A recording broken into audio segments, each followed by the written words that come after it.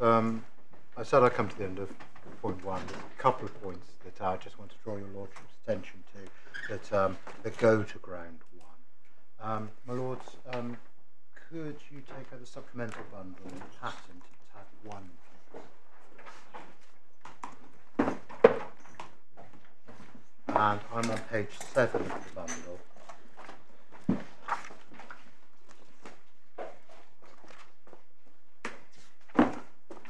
I referred to this section, but at paragraph 37, I just wanted to show you.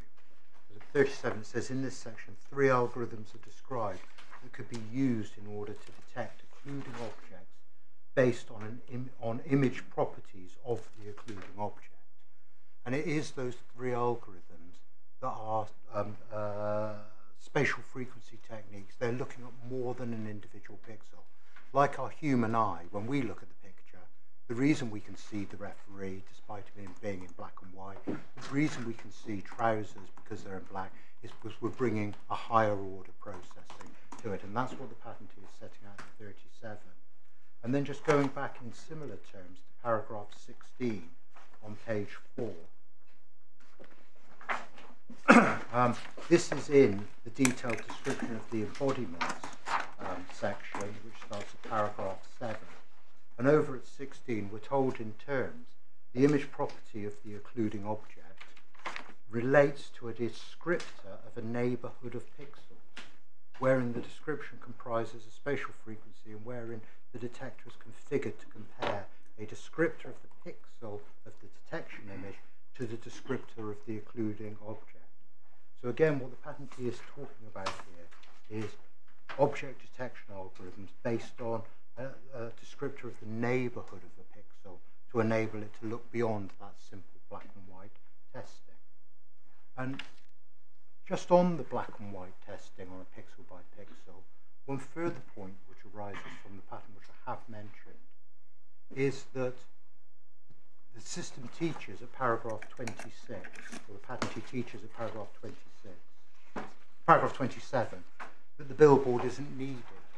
And if one thinks about any of the systems that work with a pixel-by-pixel definition, they're the systems that have billboards, because it's the billboard signature that matters. So you've got a patentee saying, don't need the billboard, and then you're supposed to understand and construe the claim consistently with that teaching. My Lords, those are the... You've made that point a number of times, Mr. Nicholson, but you do acknowledge that the claim does not require a billboard. It does require a billboard. I do, my Lord, and I've made that point clear. Yes. In the claim, it absolutely requires a physical billboard in the real world. And that is necessary for the parts of the claim which are trying to remove the moving images. That's taught as a separate part of the patentee's contribution. What I am saying is that there isn't a separate part of the patentee's teaching that refers to the detecting of occluding objects. That's taught once, and it's taught in the context where you can do that bit, irrespective of whether you have a billboard or not. But my Lord Justice Burse's point is fairly made, and I don't disagree. Ground 2, dark on-light object detection is excluded. We can pick this up at paragraph 28 of my skeleton, but the point is that the judge starts to address the point at paragraph 141 of the judgment, and where he summarises and he accepts Ames' submission that the construction of Claim 12 is so broad as to cover pixel by pixel brightness detection, but at the same time exclude the dark on light approach from Nevity. And in so doing, the judge notes himself that he reaches this surprisingly broad yet narrow construction, not without some hesitation. And he gives a list of 7 reasons. He gives a list of 7 reasons at paragraph 141. Each briefly stated for reaching his conclusion. Now, the extreme oddity of the conclusion which the judge has reached on construction, assuming he was right that the image property of the occluding object should be very broadly construed, which I obviously don't accept, is that he's construed the claim to cover the systems that could work, but exclude the systems which do work. Sorry, did I say that wrong? Has construed the claim to cover the systems that don't work, but exclude the systems which do work. Nevity is a dark-on-light system, where the occluding objects appear dark, silhouetted against the bright background of Nevity's infrared illuminated billboard. And putting aside for the moment whether we're detecting the billboard signature or the object signature, we know the system works. And as we've discussed earlier, a light-on-dark system doesn't work except for in the laboratory environment, because although it's possible to make the billboard dark, there's nothing in the systems that makes the foreground objects light. The referee's trousers are black, you can filter them as much as you like, they're still black. You can't shine a bright light on them and they're still black. Now, one should not get confused about infrared or bands of infrared in the examples given in the patent and upon which my learned friends rely, are all being in the visible spectrum. In fact, the infrared analysis ends up with the same result. It just adds a level of complexity because we start talking about black in the infrared spectrum. Now, we repeat what we say about pixel by pixel in respect to ground 1. Then with respect to the judge, we say it gets worse at ground 2 because it doesn't work. But of the 7 reasons, is point 1, the judge says that the consequences vis-a-vis Nevity is not an aid to construction. Now, we agree and certainly hadn't intended to suggest otherwise. The patent has to be construed without regard to the prior art. If anything, we say this assists my client's case because one should not be aiming for tortuous construction simply to avoid catching the prior art. At point 2, the judge says it's against AIM that it has argued for a very broad construction of integer 12.5. We agree. Again, this assists our client's case. At point 3, here the judge says that both sides agreed that the teaching of the patent was about processing radiation from the occluding object. And it's not entirely clear what the judge means by this. It makes no sense because no one processes radiation. In the systems as taught, the radiation is detected or not by the various camera configurations. You either detect the radiation or you do not. All of the processing aspects of the patentee's system are based on the detection image, which is not radiation at all. It's digital data. So it's not entirely clear what the judge means or how he has come to whatever understanding he has. We get something of a hint of the source of the potential confusion from looking at AIM's expert evidence. And by way of example, if one takes supplemental bundle tab 10,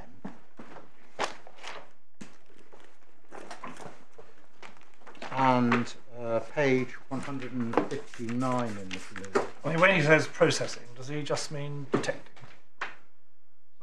Well, Lord, I don't know what he means. I'm doing my best to understand what he means by that. Well, if he said detecting, would that make sense? Put it that way. Well, it's not about detecting radiation from the occluding object as such, because as I sought to make clear to my lords this morning, you get what you get in the camera image. Sometimes, in fact, in all of these systems where you've got the occluding object, because there's nothing to guarantee a brightness or a darkness of the occluding object. You don't control the level of illumination, and you don't control the nature of the fabric or the nature of the person's skin or hair or eyes. What you get is what you get. And these systems process radiation because they process images in the sense of they take images with the camera and then they process the images.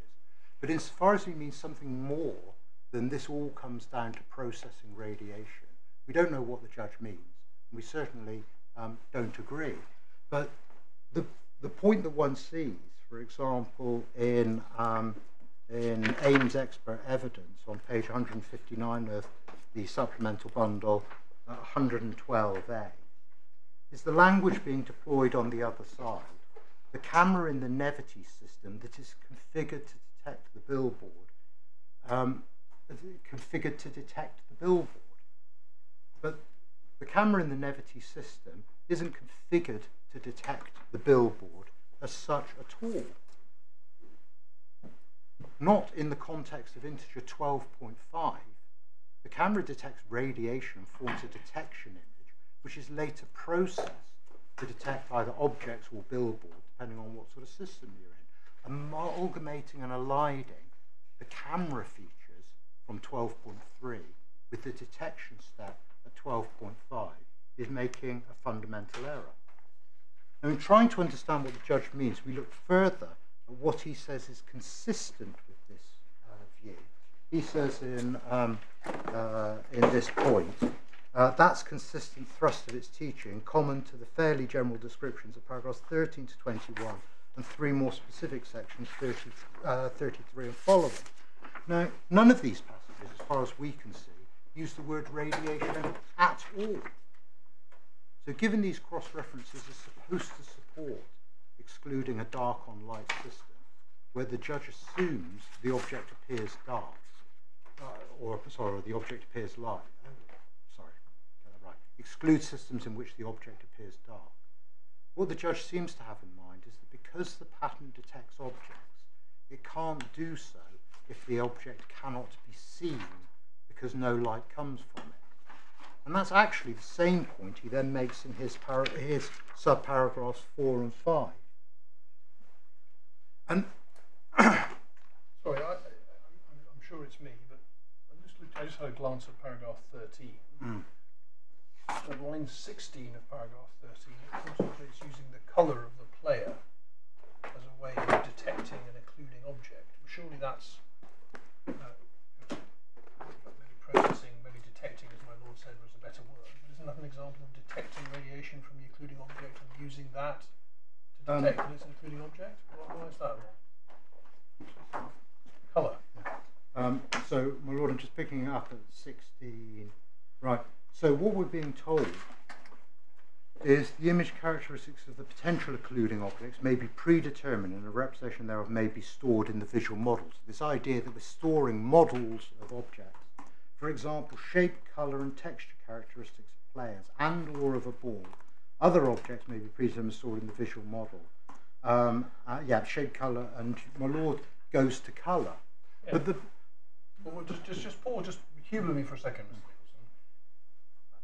Am I right? I say it because I think I am, but I really would like to understand whether I am. That what is contemplated there is using the colour of the occluding object, the colour of a player, to identify it. That is what that's saying, isn't it? My lord, it is, but it's in the context of all of those individual things. It's not making a promise that the colour of the player allows you to define the entirety of the definition of the player. Because otherwise you're saying, well, all the players are green, for example, and everyone has got to be wearing lycra head to foot green jumpsuits and running around the pitch. It's a different case as to what the patentee is talking about here, where we might, for example, describe a football as being a round collection of pixels with black and white hexagons. And the colour is part of the description. In no circumstances does the patentee say, nor would he be understood to say, that you can't include colour within the way in which you're describing objects. But that's completely different to saying this isn't about object detection algorithms at all. This is about a pixel by pixel brightness, and the patentee is expressly teaching that a single colour will do. That isn't what the patentee sets out to do. We're being told about shape, colour and texture characteristics, which is exactly what we say you do. When you see those red shirts in the hockey game that come through the red filter, you get elements of the shirt coming through. You can see the creases, you can see the border, you can see the outline. And that's what image detection algorithms process. They grab hold of the collection of pixels in the area and say, this looks like a person to me, or this looks like a football. And of course you wouldn't want to exclude shape, you wouldn't want to exclude texture, you wouldn't want to exclude colour. But that's very different to going to the other end of the spectrum and saying, this isn't about object detection algorithms at all. Mere pixel brightness will do the job. Does that assist, my lord, at least in understanding where I'm coming from?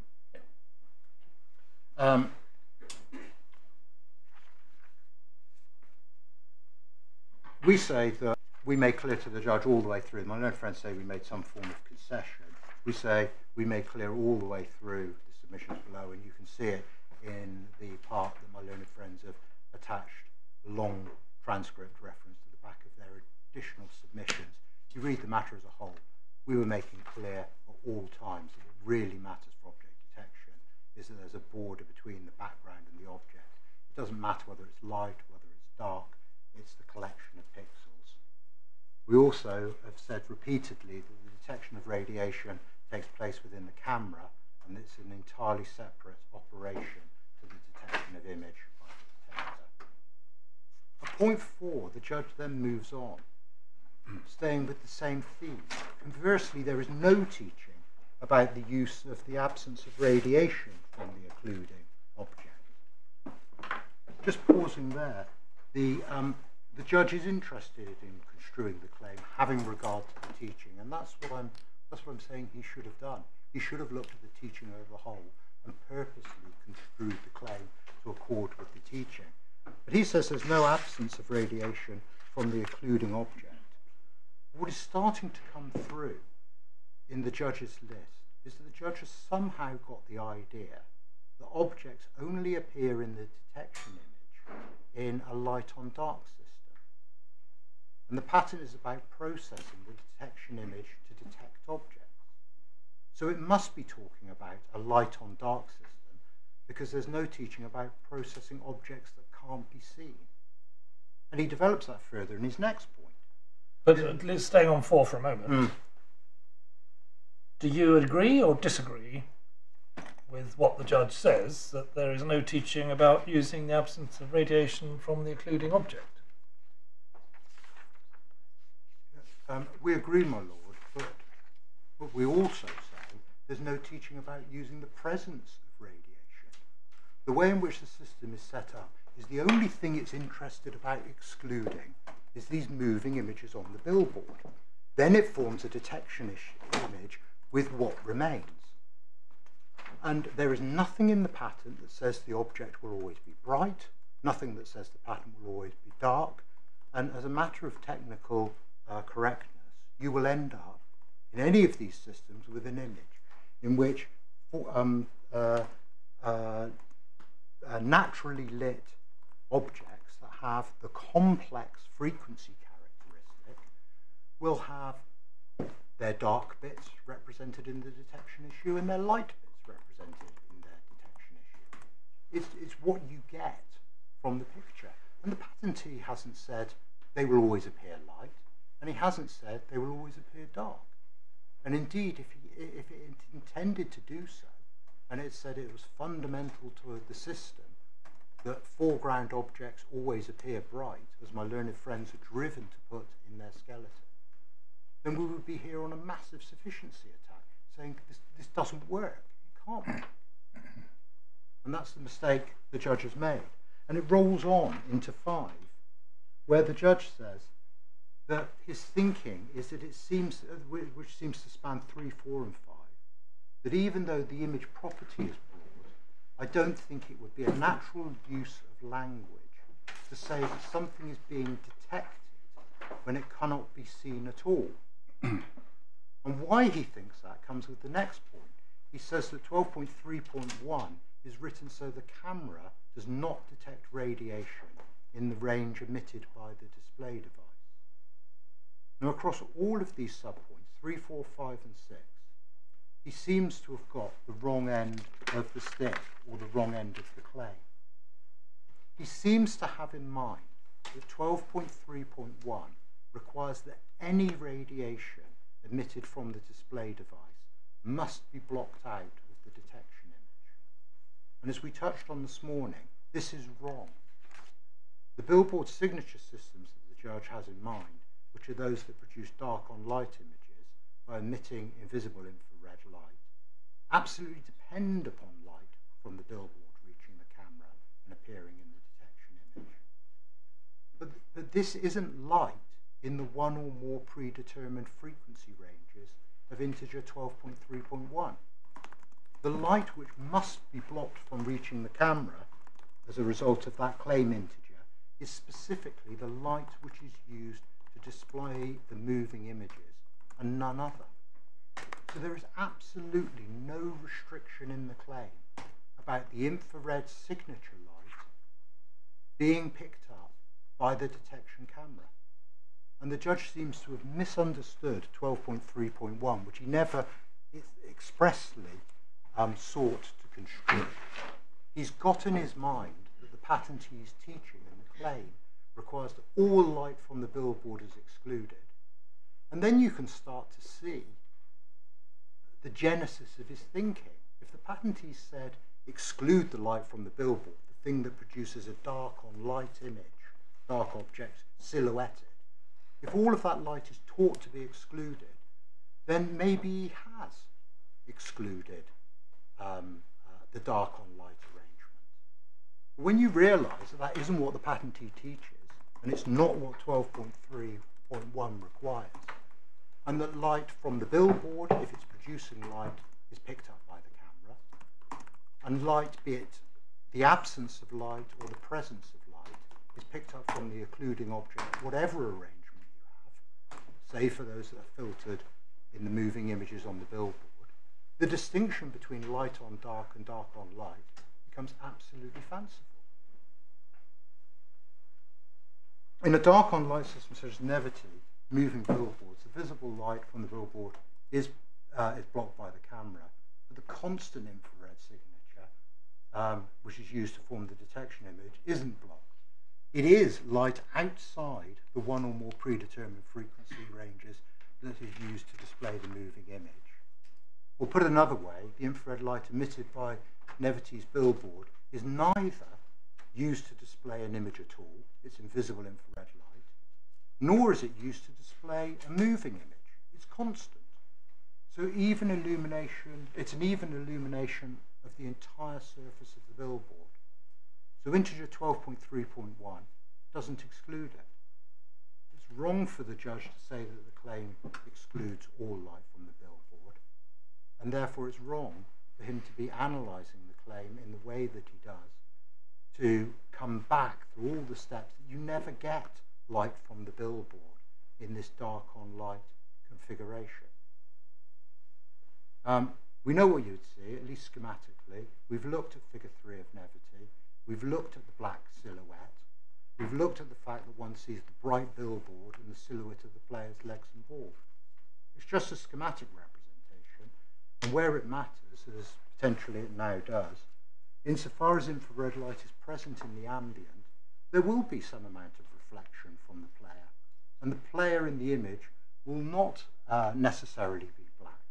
There will be a degree of grayscale in at least some circumstances.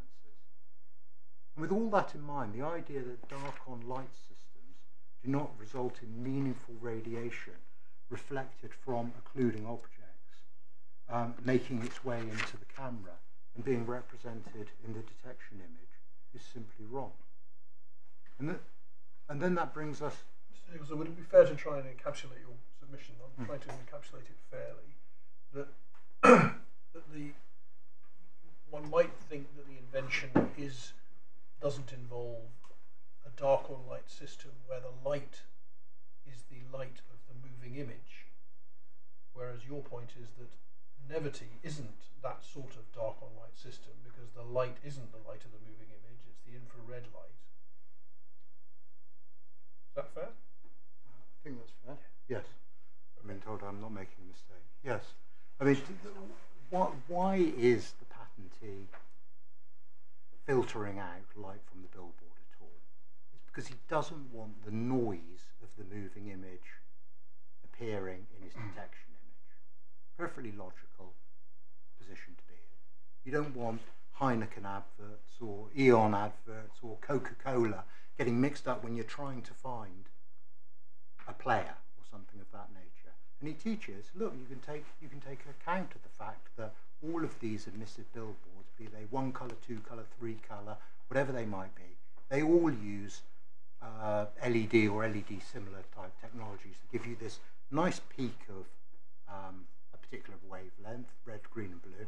We can filter those out, we can still get a very nice image to do our detection in, and all of the noise from the moving has fallen away. That's what he's interested in. He's not averse to signature light from the billboard. He never even acknowledges it.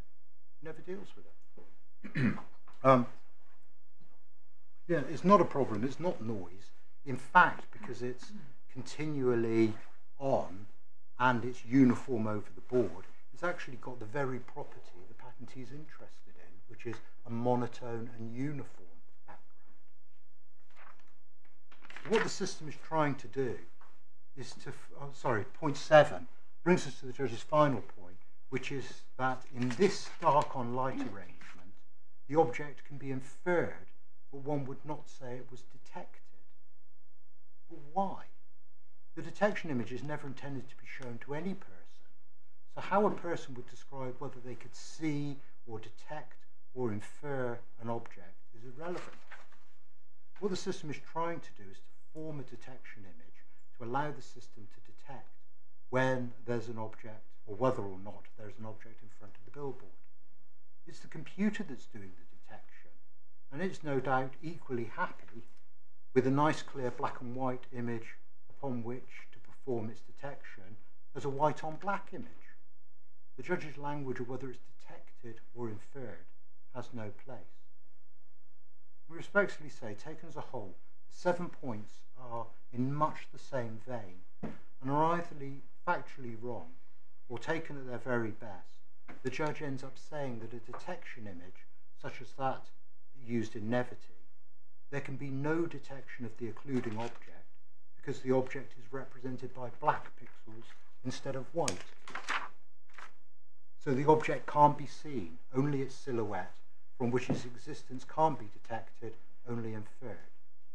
We respectfully say that's an extreme approach to construction that has nothing to do with the patent's teaching, or fairly and purposively construing the claims to produce that balance between certainty and fairness.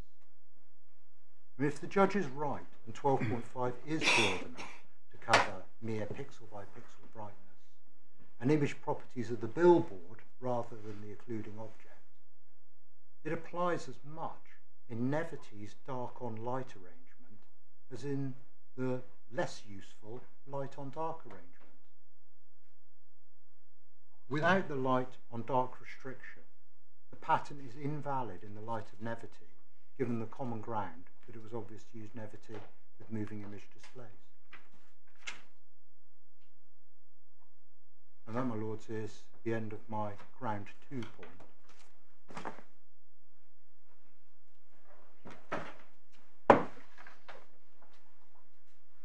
That then moves me, it's convenient to do it in this order, to Ames' conditional amendment. They were tabled with a view to excluding dark on light from the claim in the event that it was wrong about the construction of the granted claim. Now, it only arises on this appeal if we're right on ground 2, and the claim isn't limited to light on dark systems. This is ground 6. This is ground 6. Sorry, I should have said That's so. fine. As we've mentioned, it's unclear whether AIM is still running this fallback position, but it makes sense for me to address it briefly as we dealt with it in our appeal skeleton, assuming that AIM would try to rely on it. Now, the judge was only interested, and then obiter, in conditional amendment 1, and actually a single specific feature of that amendment. And we can pick the claim up on those sheets I handed up later, and if my lords turn to the second sheet, you should be able to see in track changes the insertions that my learned friends sought to introduce. The first edition... This could only be run by way of respondent notice. Well, my lord, we would say that because my learned friends haven't got a respondent's notice. The decision was that the claim was allowable by the judge but it was entirely obiter. There's no order allowing the amendment. And there's no cross appeal on allowing the amendment, and there's no respondent's notice. So my learned friends nevertheless raise it in their skeleton.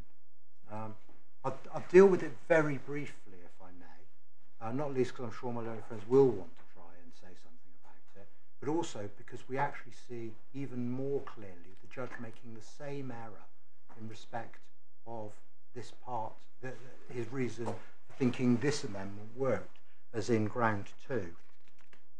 So the first edition is the LED billboard, which goes in at 12.1.1.2.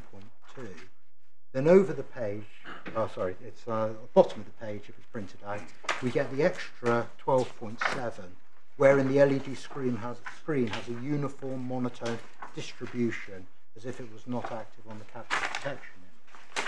Now together these amendments are trying to write in more material upon which to form the view that the billboard must be dark. They don't work. As we've discussed, LED billboards that were part of the CGK didn't necessarily, and often would not, have a dark background. More importantly, the claim still covers the red LED on white Coca-Cola advertising display that we were discussing earlier. Now it may be that some LEDs might have a visually black background, but we get nowhere near limiting the claim for that sort of board. On integer 12.7, at paragraph 227, the judge agreed with us that the new requirements of the screen being uniform, monotone distribution and the occluding objects still being visible, which were added as integer 12.8 in the second amendment, did not help him. The only bit of either of the conditional amendments that the judge thought would have made a difference if he had not already found the dark on light was excluded was the bit about the LED screen appearing as if it were not active on the captured image. And the judge took the view that this would mean that all light emitted from the billboard must be filtered by the camera, so the billboard must appear dark. And with respect to the judge, we say this is a straight repetition of the same error that he'd already made that we discussed in ground 2. He has misunderstood the teaching to think that the camera forming the detection image excludes all light emitted by the billboard and represented in integer 12.3.1. That's not the case. What the patent teaches is that it's the light that it's emitted to display moving images excluded from the detection image, so as to render a billboard that's monotone and uniform. And it's expressed in terms in paragraph 34, which is a sub-tab 1. Just again, just make sure I'm following this. This is all about the word active. Yes. This issue, the judge construed active to mean effectively, and this is in my words, an LED screen which is emitting light, not reflecting, emitting, and that would therefore exclude a Nevati type system in which infrared light is being emitted. Yes. And that's because he interpreted it. That's what active means. Active. And you're saying he was wrong to interpret it. I say he's wrong to do so. Yeah. And let's have a look at supplemental tab 1. Just before you get there, sorry. If he's right, then this claim would be excluding dark on light. Yes. Yeah. I think that. Yeah. I mean, you say he's wrong. I understand that. Yeah. Yeah. So, and then my learned friends need to move a respondent's notice or something in order to try and bring the amendment in. But supplemental. Well, I wonder about that because you're the person who's chosen in ground 6 to raise a ground of appeal about this on the basis that the judge found against you on the amendment. He says he'd have allowed it if necessary. He thinks it's not necessary. And you have a ground of appeal saying he was wrong. So I'm not quite sure what respondent's notice they need for myself.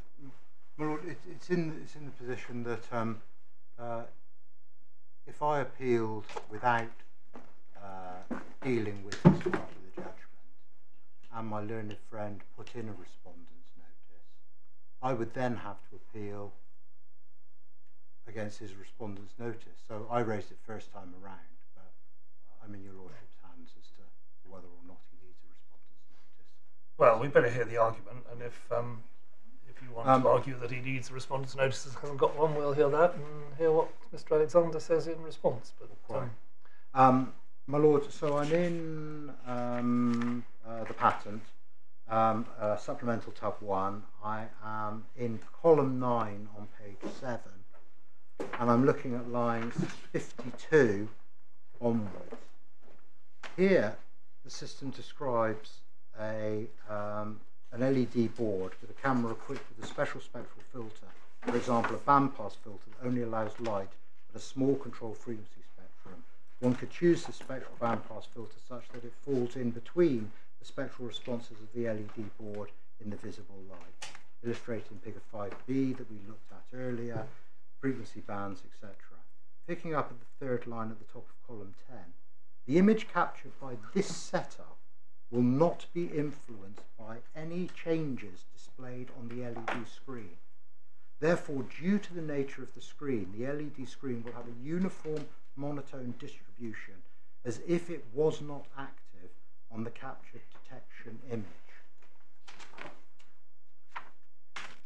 The whole point of this setup is that the light other than that being used to display moving images is not filtered by the camera.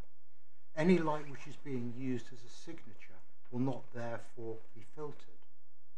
The not active that arises in the claim, which is the support for the amendment, as my lords will all be aware, you need support in the teaching to start writing things into the body of the patent.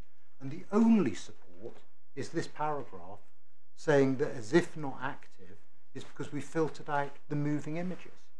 If you suddenly start saying that not active in the claim means something other than this particular setup, then the amendment's not allowable on added matter basis.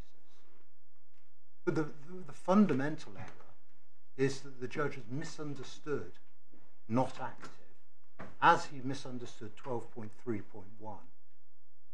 to think that the patentee is teaching that all light emitted from the billboard must be excluded. And the light from something like Nevity won't offend against the patentee's purpose. The infrared band will still be a uniform monotone band in a signature system. It's the invisible light which cannot be used to display a moving image or any image, and it will not stop the screen appearing with a uniform monotone distribution, which is what the patentee wants. One only starts to think that not active applies to all emission from the billboard if one has already made the mistake, which the judge appears to have done in paragraph 141, that integer 12.3.1 requires all light from the billboard to be filtered so that it appears dark. And contrary, therefore, to the judge's obiter view, he's made the same mistake twice. If he's wrong about dark on light construction, with respect to the claim as granted, he's also wrong about the effect of the proposed amendment. And as such, the proposed amendments, even if they are being actively pursued by my learned friends, can't help. Are we assisted anywhere by paragraph 2 of the patent, which I think is also a place where the word active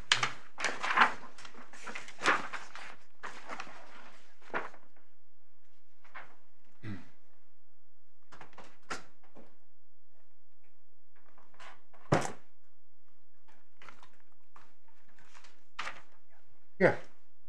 I'm sorry, yes, my lord. That's exactly what the patentee is setting out to deal with.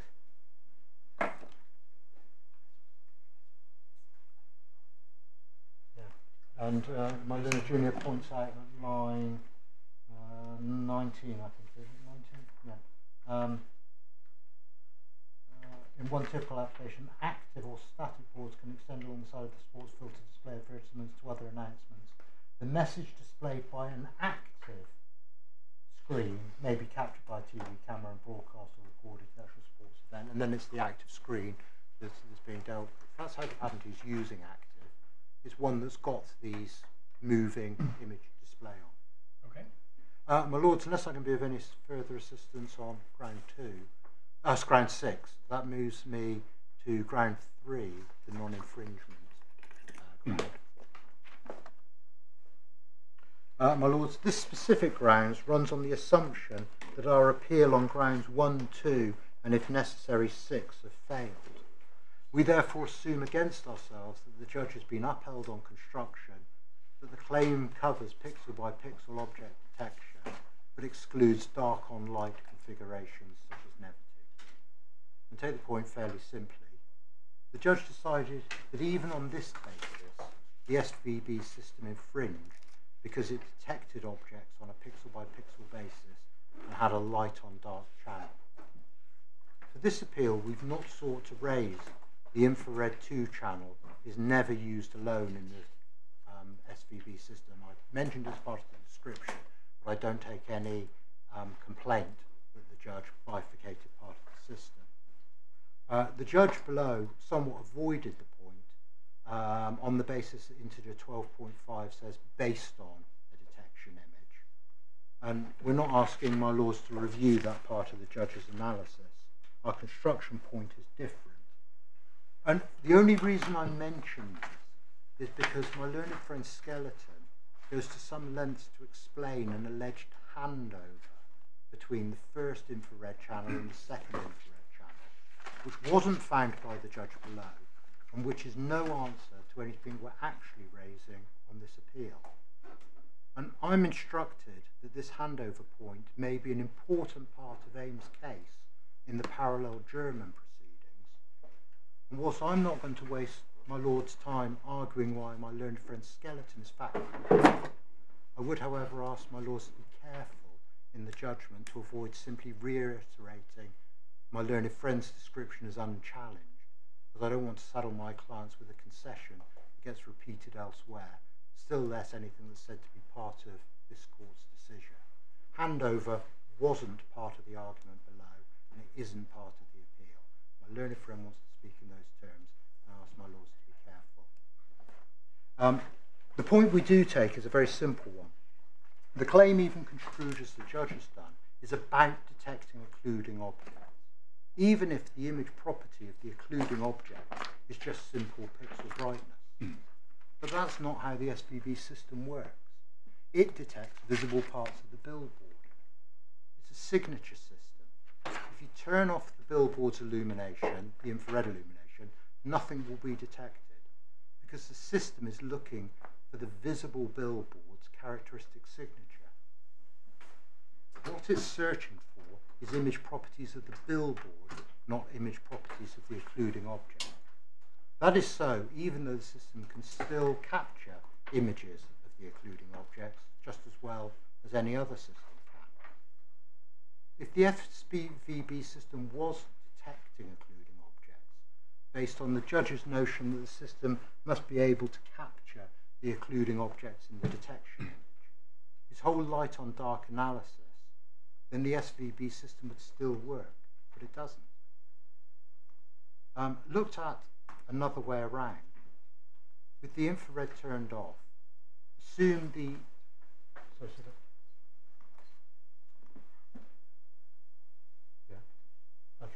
I see. Looked at the other way around, assume that infrared emitters in a contiguous part of the billboard failed, say a thin vertical column in the middle of the board. The way the SVB system works, it wouldn't overlay the thin vertical column. It would not be able to determine that the column was a visible part of the billboard. That column would be treated in the same way as a thin stick leaning up against the billboard and blocking out the same column of emitters. It's because the system doesn't know about objects, only visible billboard, that it can't distinguish between the two situations. And as the court will appreciate, my client's view is that the judge has pushed the construction of this claim to breaking point already. To go on then to find infringement, the requirement of detecting a occluding object has to be read so broadly as to be infringed by detecting visible billboard. And the judge's reasoning, which is in paragraphs 158 to 162 of the judgment, based on a sufficiently correct understanding of how the SVB system works is to equate not detecting the billboard with detecting and occluding object. But as we've seen, the experts considered for quite valid reasons that there is a conceptual and technical difference between the two approaches, as is also made clear in paragraph 27 of the patent. Sorry, Mr. Nicholson. Paragraph 1 refers to paragraph 158, but I can't find detecting the language you said that you're using in that paragraph. So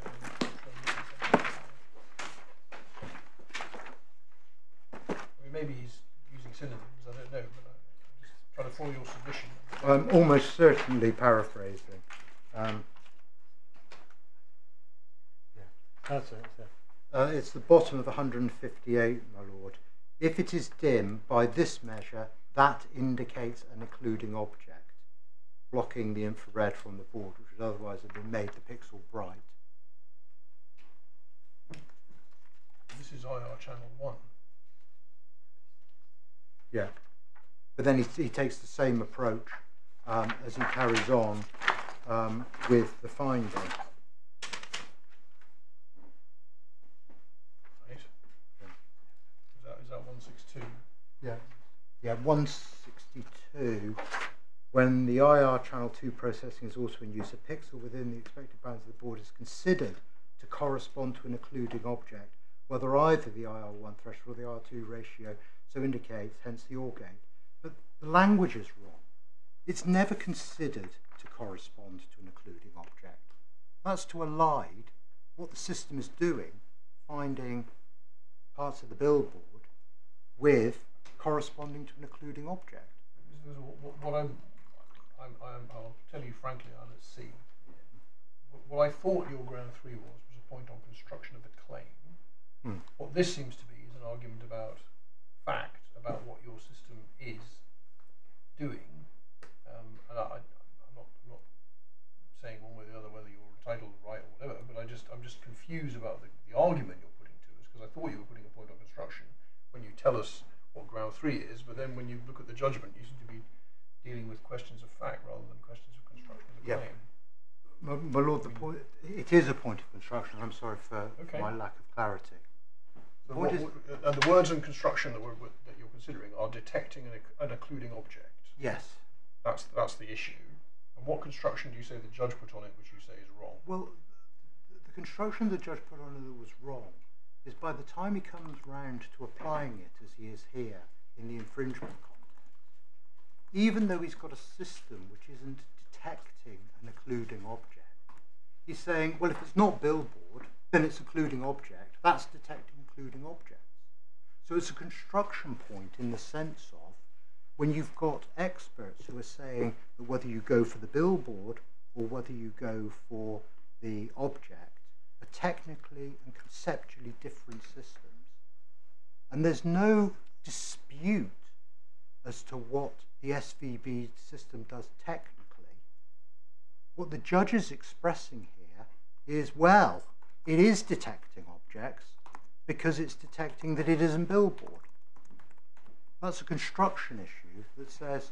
I mean, I don't know whether the judge is referring to this specific point I'm about to make or not, but I thought we'd agreed this morning that your system, the SVB system, does, when the IR2 channel is being used, it takes a pixel which is inside what we know as an occluding object and measures it against the pixel in the other channel and makes a decision about whether it needs to be within the mask or not, based on the intensity of that pixel, the relative intensity. That's right, isn't it? It does, my lord. And it is, at least from our perspective, it could be said to be treating it as an occluding object. And it's doing that, surely, because the point is you don't put the advert for whatever it is on top of the occluding object, and it won't put the advert on top of that pixel because it's worked out that that pixel is a pixel not to put the advert on top of. My lord, it comes back to the same system. All of these systems, whether Nevity, SVB or otherwise, work. They don't put the advert on top of a player who's standing in front of the billboard. We go into the trial where the experts are agreed that there is a technical and conceptual difference between a system that detects occluding objects by looking at the image property of the occluding object, and another type of system which doesn't know anything about objects but is looking for a defining characteristic of the billboard. The judge goes through the claim construction, and the construction that he has implicitly put on this part of the claim when he comes to the infringement is that even though the claim says detecting occluding objects, that is satisfied by a system that detects the visible pictures of the visible signature of the billboard. And he's therefore ripped a construction through the patentee's teaching so that this claim now covers the signature system, which is technically and conceptually different to what the patentee has taught. I don't understand that submission, because, as I've understood it, when the IR2 channel is operating, the system identifies, and this is all on the premise, and I know you say it's not right, that's your grounds 1 and 2, I get that, but this is on the premise that you've lost on those points. So the claim covers pixel brightness system. Yes. Yeah. In the context in which the IR2 channel is operating, the system measures the brightness of the pixel, which is the pixel on a which we know, but it doesn't, is the pixel on a player, and it decides not to put the advertisement on top of that pixel only by reference to the properties of that pixel compared with the same pixel in the other image. It's not comparing that pixel with where it thinks the billboard is. That's right, isn't it? Is that right? It's not looking at where the billboard. Am I right? My lord, let me just clarify about your Okay. lordship. First of all, it's looking at the contrast between the channel 1 and the channel 2. Yes. And why it's interested in the contrast is because it knows that the contrast is always guaranteed to be high for a billboard pixel, Okay. the pixel that corresponds to the billboard. And if it's low, it doesn't correspond to the billboard. Right. It's not correct to say that if it's not the billboard, it is an occluding object. And the easiest example of that is, assume I've got a slightly broken billboard, the ball has gone into it and a little panel has stopped working. That will be treated in the SVB system as if it were not visible billboard, but it's not an occluding object. Okay. And that's But because for the purpose of this system, it's a pixel onto which the advertisement is not to be put. Of course. And the decision not to not put the advertisement on that pixel is made entirely by reference to the quality, that the intensity of that pixel as measured by the IR2 camera, and that pixel as measured by the IR1 camera. Yes. And that's right. Yes. But just like in the ordinary billboard, in the signature systems, using where the billboard is an add-on, it's an extra. They all look for pixel brightness. So when you look at Nevity itself, it looks for a bright pixel, and if it's a bright pixel, it ascribes it to billboard, and if it's a dark pixel, it ascribes it to not billboard.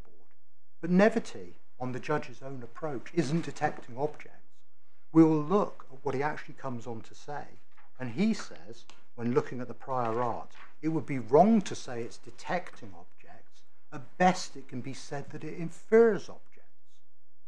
And to take my Lord Justice Burse's point, if you apply the same reasoning to the SVB system, and we don't agree with this analysis, but if you do apply it, at best you can say the SVB system isn't detecting occluding objects, it's only inferring it.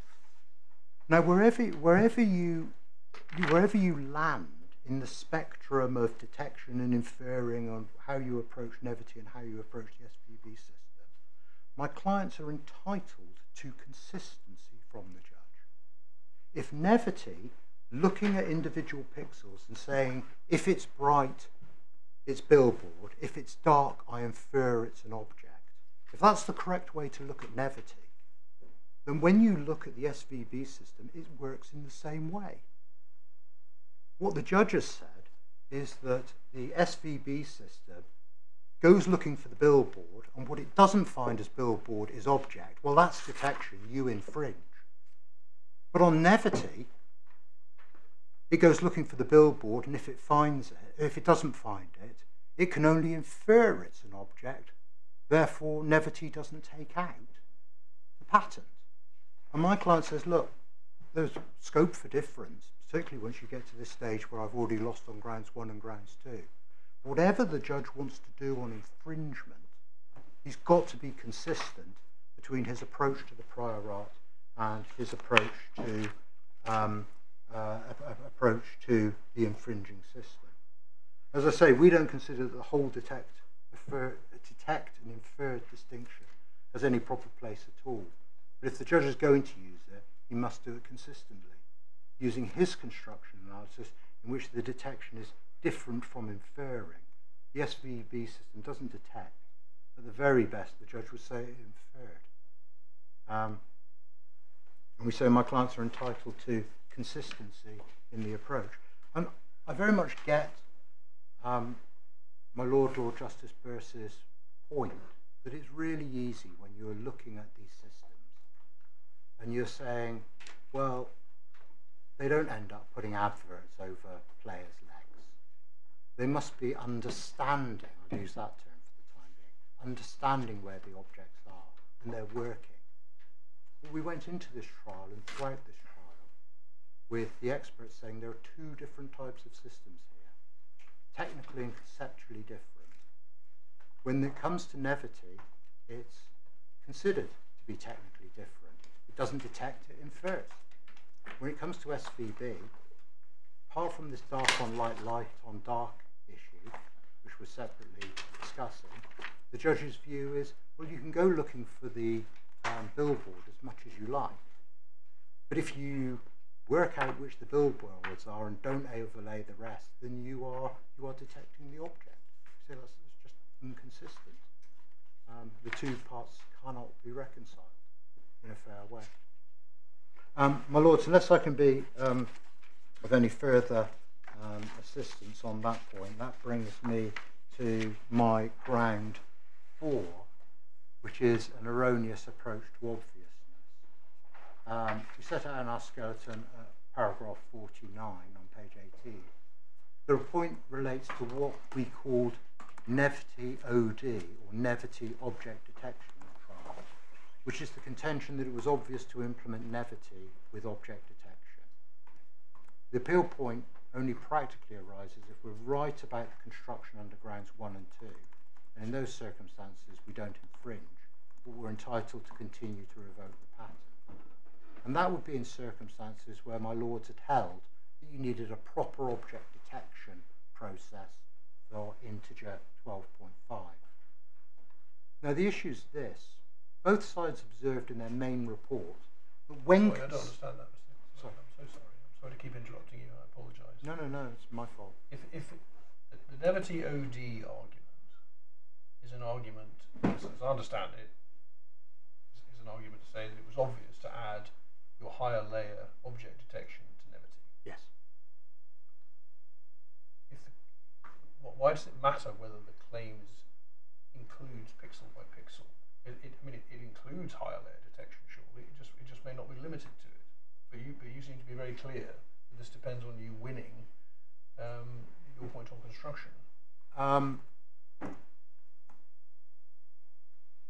I can see my lord's point. If I think it really raises this way, that if claim 1, if ground 2 succeeds,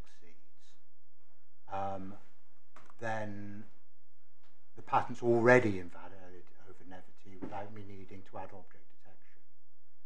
If the claim is limited to object detection, as I say it should be, then I need to add object detection to Nevity for it to be invalidating prior art. I see. This depends. This matters if you. It isn't really about ground 1 at all. It's about ground 2. I think, from my perspective, it goes goes both ways, because I say the right answer to ground one is you need a proper object detection mechanism in claim. But is anyone So saying your lordship is right that the otherwise invalidity arises on if the patent's it doesn't matter if the patent's already invalid because levity is not excluded. That's my ground. And the relevance of ground two is that this argument doesn't work, and you don't say that it should if you're wrong on ground two.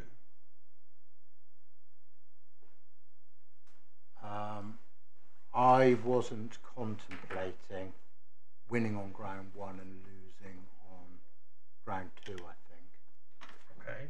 Yeah. Well, I mean, fine. your lordship has the If argument. ground two fails, putting completely aside ground one, I'm not making a statement about whether it fails or succeeds, but if ground two, which excludes dark on light, excludes nevity in a way which this argument doesn't get you inside, because all this is about is adding image processing to nevity. Yes. So you have to win ground two for this argument to be relevant.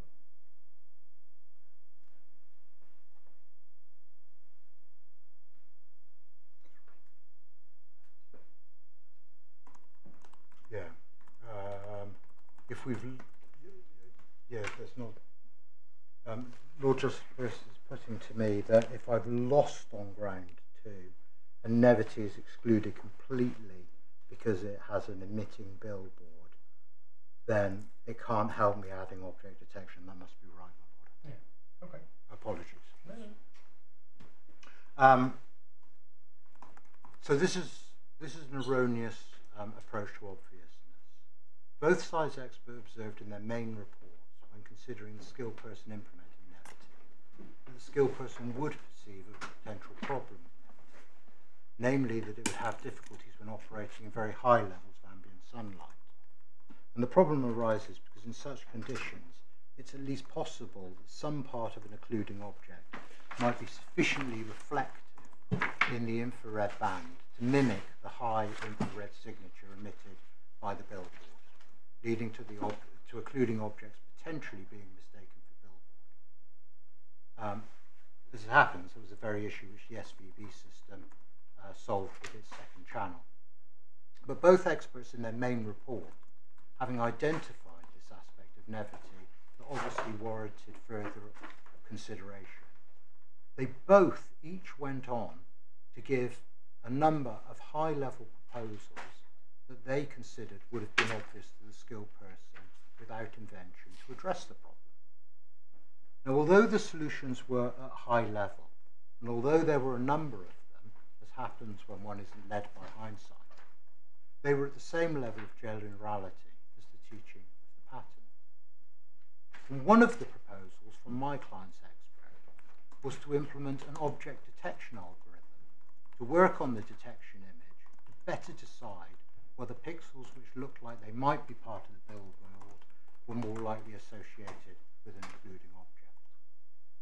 Dr. Thomas, in reply, didn't disagree with Professor Steed that the idea would occur to the skilled person without invention. The entirety of his response was limited to his preference for his own suggestions and highlighting the practical downsides that a number of Professor Steed's suggestions would result in a more complex system. They would require more processing power. They would be more difficult to test and the like. And of course, Dr. Thomas's alternative solutions weren't without their own downsides either. But more importantly, none of the additional complexity required by Professor Steed's proposals was said to be an impediment. In fact, most were inevitable.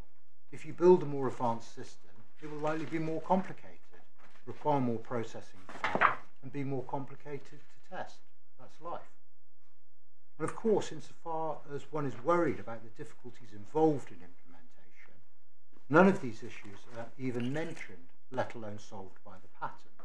And there was a live insufficiency squeeze, as the judge records in paragraph 213. And of course, as was necessary to avoid insufficiency, Ames' evidence from Dr. Thomas was that object detection algorithms of this higher order nature were part of the common general knowledge and that the skilled person would be well able to implement them. Now at that point, one might have thought that Supponor was home on invalidity, on the narrower construction of object detection for which my clients advocate. It's long been the law that when multiple paths are all technically obvious to the skilled person, any one of them coming within the scope of the claims renders the patent obvious. And we've put Palmaz citing Brugger and Medicaid in the authorities bundle. It's never been the law that more is expected of the skilled person for obviousness than has been provided by the patentee. But the judge rejected the argument. In so doing, the judge demanded too much of this type of obviousness attack, we say. He actually sets out his reasons starting in one of the earlier obviousness attacks, at paragraph 194 of the judgment, which is expressing a similar point about Professor Steed's evidence on one of Supponor's other obviousness grounds that we're not appealing. At 194, the judge says, persuasive reasons for the skilled person to think or act in a particular way are always a key element of an expert's report supporting an obviousness attack. Now, that may in certain instances be correct, especially if the court is being asked to determine a difference of opinion between two experts. One sees the route, the other does not. What then is to be preferred? One has to look for the persuasive reasons.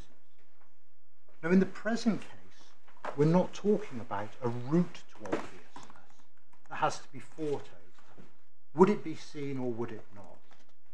Are there a sequence of steps? Might do this, might do that, might do something else. You've got a whole tree of possibilities. Here, the relevant idea was common general knowledge. The relevant idea would have occurred to the skilled person without invention. Yes, there were other ideas, and it may be that some would have been preferred. But the lack of persuasive reasons for the skilled person to act in a particular way is not this type of case. We put it like this. If the skilled person sat at his or her desk had, without invention, on picking up and reading Nevity, perceived a problem or even a potential problem with that prior art, as both experts agreed they would, and turned their mind to what they could do about it, and conceived of the patent solution at the requisite level of detail, as we say they did, then the patent is technically obvious. It matters not whether, as a matter of practical application, the skilled person would try other ideas or think of other ideas first. It matters not whether the skilled person might, despite their misgivings as to the prior art, have implemented the prior art exactly as taught, and then conducted an exercise to see just how bad the perceived problem was before deciding did they need to deal with any problem or make any potential improvements. I'm confused by that. Maybe you didn't mean to say it, but you said something didn't matter and the skilled person might do something, but isn't might nowhere near close enough, high enough to the standard for obviousness to get you anywhere? So I was saying that you wouldn't do this. Where the judge seems to conceive is that the skilled person might choose to implement Nevity as it was and then evaluate to see how bad the problem was before committing to doing anything about it. And I say it doesn't matter what a real engineer might have done in that context. If a real engineer said, well, look, I've got a system as it is. I think I'm going to have a problem with this. I'm pretty sure I'm going to have a problem with it. But I'll implement it and then I'll evaluate it and then I'll choose which of my ideas to fix it. Because that's the practical implementation. If the skilled person has already sat at their desk and said, this is a terribly interesting piece of prior art, I'm interested in implementing it, but I can see bright sunlight's going to be a problem. If bright sunlight turns out to be a problem, is it all over? Or have I got any ideas of what I would do to fix it? And in this case, still sat at their desk, the skilled person, the experts looking through the eyes of the skilled person, both of them said, I think bright sunlight's going to be a problem with this system. And both of them came up with ways to deal with that. So do you say the judge was wrong in 187, in which he makes the point that you've made, that it might present practical problems in bright sunlight, but he then qualifies it by saying, however, the expectation would be provisional rather than general, and that strikes me as being an important finding which is against you about the motivations of a skilled person. It doesn't sound, doesn't seem, you know, like, is he wrong? Was it open to him to come to that conclusion? My Lord, just to make sure that we picked it up in the right place, because my Lord is dealing with this specifically on the Nevity OD paragraph at 213.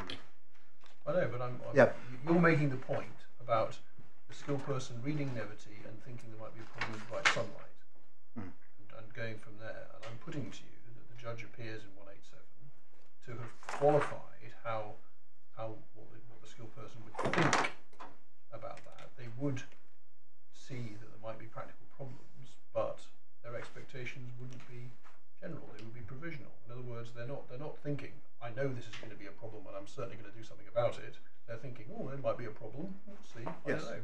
Yes. My Lord, I say in this particular case, the perceiving of the potential problem is good enough.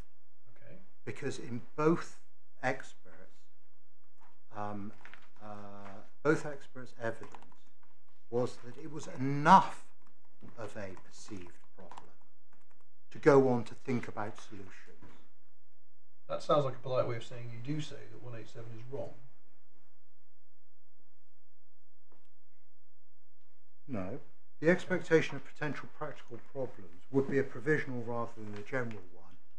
It would be a provisional one on the judge's findings, but it would be provisional enough for me to think about it, and or for the skilled person to think about it and start thinking up solutions. Because what matters is whether the skilled person without invention has a reason to come up with a solution that falls within the claims of the patent. And your Lordship is absolutely right that life is full of degrees of certainty. There are points that one knows are going to be raised, for example, when one comes to a court hearing. There are ones that one doesn't contemplate of, and there are ones that you can't be sure whether the judges are going to raise with you or not, but you do continue to think on. I'll wait and see what happens when I get there. It may be raised, it may not, but it's enough of a possibility for me to think about what the answer's going to it to be. And in this case, both of the experts, looking through the eyes of the skilled person, said, I'm seeing the problem clearly enough for me to think about, the skilled person would think about solutions. And I say in a case such as this, that is enough.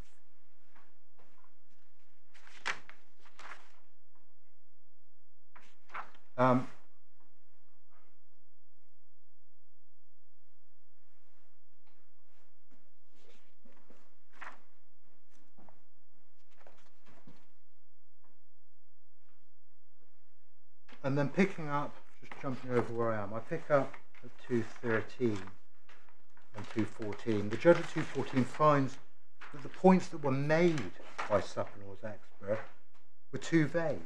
The general need to think about bright ambient conditions does not mean that the skilled person would positively expect there to be a problem, still less a specific one. Fine, I'll take that. But if it's enough to cause the skilled person to say, I can see that there might be a problem, and it's enough to motivate me to think about how I would deal with it if it arises in practice, then that's good enough. And he balances that with Ames' point that Nevity was a simple solution that could be expected to work. Well, only so far, because both experts looked at it and said, yeah, it's a good solution, I'm interested in taking it forward, but I can see there's going to be a problem. And I'm going to think about what I'm going to do about that, should I actually find that problem's big when I build the system.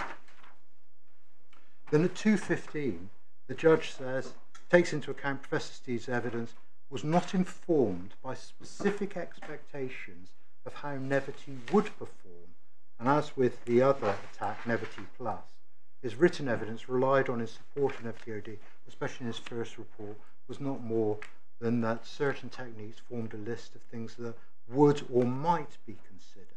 This is much too vague to support obviousness. And we say, in short, putting all this together, the judge was setting the standard at a specific proposal based on a specific expectations that Nevity would need improving in distinguishing objects, and a specific choice would, not could, be made, as he actually emphasised in paragraph 192 of the judgment. And we say this is setting the standard for obviousness too high in a case where both experts led high-level proposals in their first report on the basis that the skilled person would be motivated to think about improvements in this particular respect. And one of those landed on the patent. That's enough. We say this is all the more so when one bears in mind that the experts have to go out of their way to avoid hindsight, putting any knowledge of where the patentee has put his flag out of his mind. So an expert report properly prepared inevitably ends up not jumping on a particular line. If there's 8 things occur to the expert looking through the eyes of the skilled person would be obvious, then they need to be set out in the expert report before he sees the patent. And on the judge's approach, where prior art has a potential problem and there's more than one potential single-step common general knowledge solution to it, we respectfully say it almost always be impossible to meet the judge's requirement, that they would see the problem, that they would understand the scale of the problem with particulars, which could only be ascertained by building the prior art.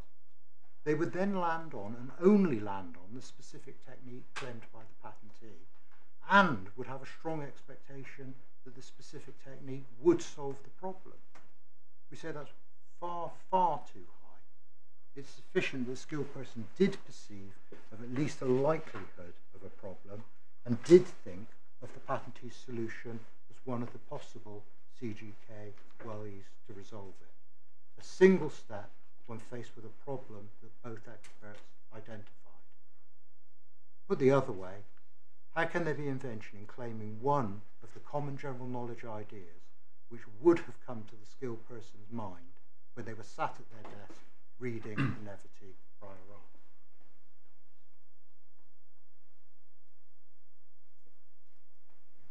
My learned junior passes me Dr. Thomas's evidence that the skilled person would be aware that in the live sports event context proposed by Nevity, there would be issues that would need to be addressed to ensure that the system functions properly and reliably.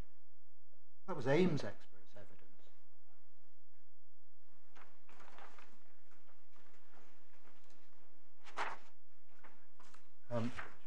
That's paragraph 126 on page 138 of the supplemental bundle. My lords, that brings me to the end of that obviousness point, subject to anything my lords have. And that brings me on to my final ground, ground 5, the consequences of invalidity of claim 1. Now, what happened in this case is rather unusual, and the question of law which arises from it appears to have been materially misunderstood by the judge. At the PTR, which was held only a couple of weeks before the trial, the judge was very concerned about the complexity of the trial, the number of issues, and the short time allocation. And you may have noticed from the front of the judgment, we actually ended up sitting for the trial and then coming back later for closing submissions. In encouraging the judge to hear the case as planned, AIM emphasised that the only claims in issue were Claim 1, Systems Claim, and Claim 12, Method Claim. There are no substantial differences between those two claims. It followed that if Claim 1 was invalid, then the whole patent would have to be revoked. And indeed, that had been the case. That had been the state of the case for months. All of the evidence was filed considering only Claim 1 as standing for both Claim 1 and 12, and that's the case both sides were expecting to fight. And for reasons that have never been fully explained, a few days before trial, AIM wrote saying that it would no longer contend that Claim 1 was valid.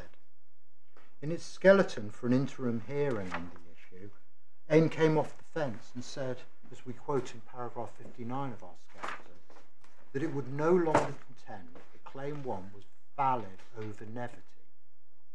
AIM, however, made clear that it wished to carry on relying on Claim 12. Now, there is and was no complaint from Supponor based on the last minute messing about.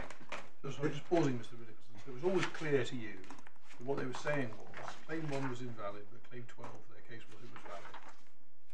After in the run up of once they said they weren't relying on Claim 1, yes, it was absolutely clear they were saying they were continuing with Claim 12. Yeah. No doubt about that. And I'm going to make that clear in a moment. The claims of material are identical. The expert evidence not dependent upon the fine wording of the claim. The issue which my clients raise and raises again on this appeal is purely one of the legal consequences of AIM's admission as to the invalidity of Claim 1. Contrary to what the judge seemed to think, and I believe my Lord Justice Burse was raising with me just now, Supponor never thought that AIM was deliberately throwing in the towel. Of course it wasn't. It wanted to keep its patent, but to argue the case on Claim 12 rather than Claim 1. That's all. The point which my client raised is that as a matter of law, whether this course was open to AIM. Litigants, including those professionally represented, make mistakes as to the consequence of a step they take or fail to take from time to time. Their opponents are entitled to point out when such mistakes have been made, and in their own best interest are entitled to take whatever legal point arises as a consequence. Litigation is not a benevolent process where one side is obliged to waive their opponent's errors. And Supponor's position is that it was entitled to take the legal point in exactly the same way it would be entitled to take a point, for example, that the Limitation Act or some other unextendable deadline was missed by a day. In such a case, it's readily apparent that the mistaken party didn't intend to junk their entire claim. But the fact they made a mistake as to calculating the date and served a day late is irrelevant. The consequence of your submission is that litigants will be deterred from making pragmatic concessions in order to simplify trials. No, my lord. Litigants can continue to make concessions in exactly the way they always have. They need to be careful about what they're doing. So in the normal case where you've got, for example, independent validity, which is the usual way we narrow the claims, I rely on Claim 1. But if Claim 1 turns out to be invalid, I don't make anything of Claims 2, 3, 4, 5 and 6, but I would like to rely on Claim 7 when dependent on Claim 1. That sort of concession is made all the time.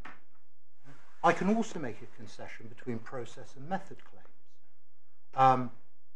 I want to fight the case on the apparatus claim, Claim 1, and if that turns out to be invalid, I don't require the court to look separately at the method Claim 12. What I don't do is come out and say, well, Claim 12 is invalid, and then not expect to have the consequences visited on me with respect to Claim 1. You've got to be very careful what one's doing. And the idea that parties can just allow claims to be revoked because they would rather the court focus its attention on some other part of their monopoly, a monopoly that they've maintained for perhaps anything up to 20 years prior to that point, is wrong. And as we explain in our skeleton, this is a particular issue with respect to the revocation of patent claims. You can't surrender a claim for revocation voluntarily. There is a process under Section 29 of the Act where I can choose to surrender a claim of my patent, but a claim can only be revoked which has different legal consequences, in circumstances where, as is relevant to this case, the court is satisfied that the claim does not involve an invention Is that right? over the prior. Just to be clear, surrendering is I agree with you, is different from revocation. I agree with that. Yes. Surrendering means the claim ceases to have effect, but merely the surrender doesn't mean that it didn't have effect in the past, and in that sense it's completely different. But that's not the same thing as saying, as you just have, that you can't accept that a claim is revoked by consent. But I thought claims are revoked by consent all the time. Cases. Well, You're telling me that that's not legally possible? yeah. I mean, the problem is that we're in a statutory regime. Well, I know that, but it is, just to be clear, your submission is it, that you can that the court has no jurisdiction to revoke a claim by consent. That's correct, my lord, because the court only has a power in proceedings before the court under section 72 for the revocation of the patent, and the grounds upon which the patent can be revoked have to be made out. Now, I'm sorry, I probably misanswered this question just now, because it's not that you can't consent to the revocation, but there is a factual basis that goes with that consent. The court has only got the power to revoke the patent if it is satisfied that it lacks patentability. It's not new or lacks inventive step, plus there are the other listed items, but this is the one that arises in this case. So when I admit the other side's claim, or vice versa, and say, I accept that claim 1 is invalid and should be revoked, I'm not just consenting to its revocation, I have to admit it's invalid, because otherwise the court doesn't have the basis to revoke the claim as lacking patentability. It's the interpretation of the admission that you are in fact making to come within the court's power. The court has to be satisfied that the patent is invalid.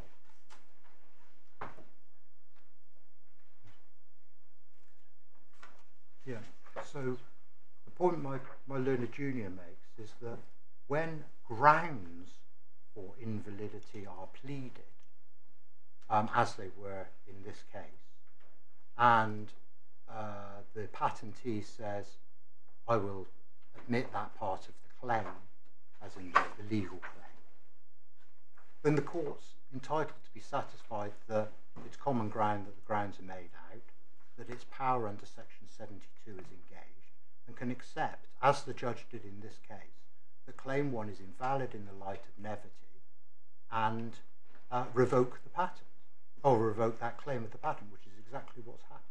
Claim 1 has been revoked already. But then you've got to look at the consequences of that, because it's an implicit part of the admission that there is nothing inventive in claim 1. My clients are entitled to raise, as they did in those days before trial, what do you say is the technical distinction between claim 1, which you accept is invalid in the light of nevity, and claim 12, which you want to continue to defend? And at no stage in the process have my learned friends been able to identify any technical distinction between claim 1 and claim 12. As we've pointed out, and we focus on the integers that we've really been focusing on, 12.3 and 12.5. We pointed out in our skeleton, probably worth turning it up.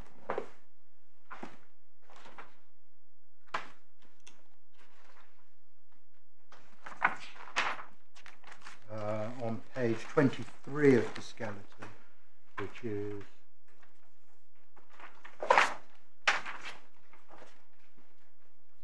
uh, 42 of the core bundle.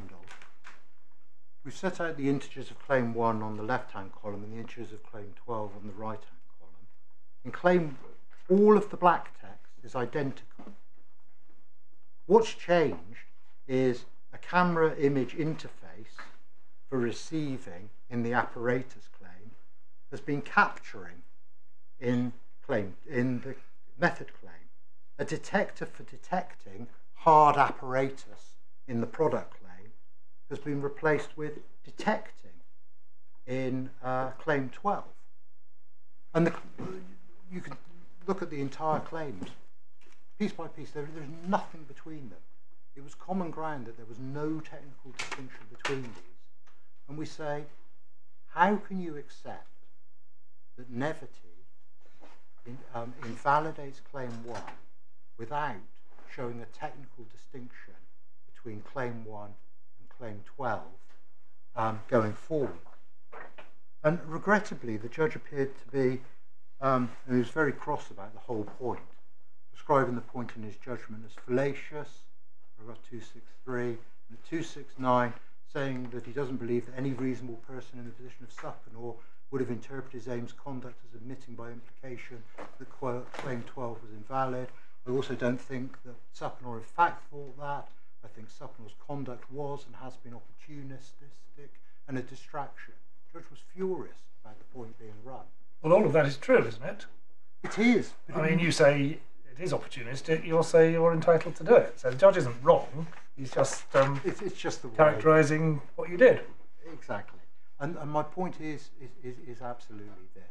Look, this is a legal point taken, like Limitation Act. It's not that we misunderstood. We know what they wanted to do. But what they in fact did was accept that in the light of Nevity, no invention lies in producing a system falling within the scope of Claim 1. Now, the only stop thing... that, Mr. Nicholson. Just bear with me for a second. Where exactly is that concession? I just want to see it. That it's in the light of Nevity. No, where is it in the papers, in the bundles? I want to see the concession you rely on. It was in the skeleton before Mrs. Joanna Smith, the interim skeleton, where they explained what they did. Where is it? In the bundle? It's not in the bundle, my lord. Okay, we better hand it up then. I'll hand it up.